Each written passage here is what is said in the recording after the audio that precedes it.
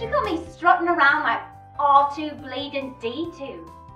He wouldn't go there by diving off a 1,000-foot cliff and swimming through a raging torrent. He'd go by bus. And she starts waving to him, ma'am. So Brian, he gives the donkey a tug. Because he's taking it dead serious and he doesn't think they should be waving to their mams. Well, I'm sat there then, aren't I? With a lap full of chips and egg. I got yolk dripping down my leg and he started talking to the fridge. And on the way out, do you know what she did? She just leaned forward and kissed me. There, on the cheek. And there was real affection in that kiss. It was the sweetest kiss I'd known in years.